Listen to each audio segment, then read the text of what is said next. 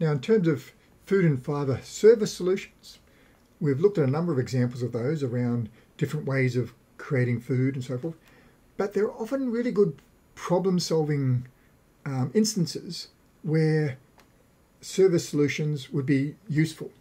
So let's say they're about to go on an excursion and they need to ensure that their food is taken with them, and how they can make sure that, say, that it stays cold or is delivered where they need to or doesn't get squished. These are things that they might come up with service solutions to, or they might come up with products or environments. But there are lots of opportunities to explore these. So a really common activity is looking at feeding a large number of children. So let's say it's the school fete, and they're going to make items that they can sell at the fete. So they have to make a lot of these items.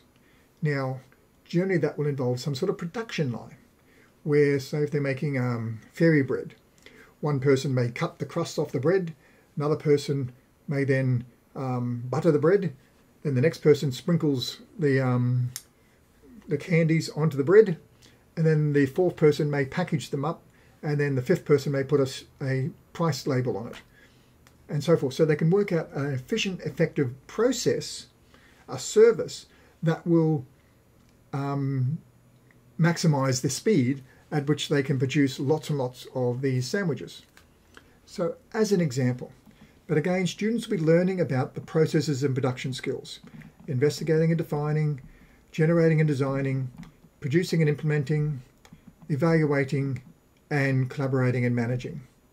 So think about these in terms of the concept of a service, and go through and look at the examples and see which of those relate to products, which relate to services, and which relate to environments.